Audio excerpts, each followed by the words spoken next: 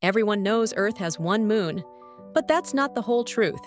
Astronomers have discovered something strange, a hidden companion that circles Earth like a ghost. It's not as bright, not as big, but it's there. Called a quasi-moon, it doesn't orbit us the way the real moon does. Instead, it loops in a twisted path, pulled between Earth and the sun. From the ground, you'd never notice it.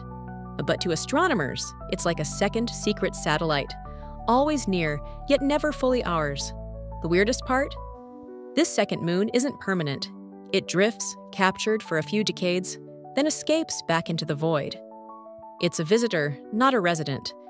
Some scientists think Earth has had many of these phantom moons over time, companions that come and go, leaving no trace.